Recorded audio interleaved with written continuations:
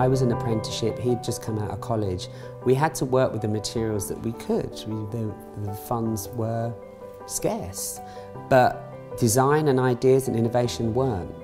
So what we did was we put all our ideas and used what we had, which was craft, design, innovation, bravery.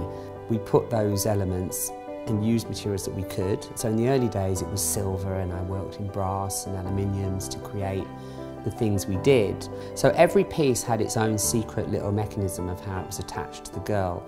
For example, the moon headdress was basically shaped in the moon crescent, and there was a section missing, but it had a bar around the back which literally just clipped to the back of the girl's neck.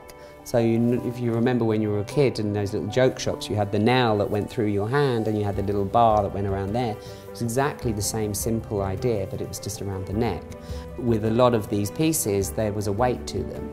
So I had to work very closely with the hairdressers on set, because sometimes we would have to plait the girl's hair so we could pin through the plait so the pieces would stay in position. Everything we did was never straightforward, it was never simple. Some of the things that we created visually were breathtaking, but it wasn't just the product that I had created, it was the optical illusion, how we got these pieces onto the girl, kept them onto the model throughout the show, that created the illusion and the whole look and the grandeur of that presence, I suppose.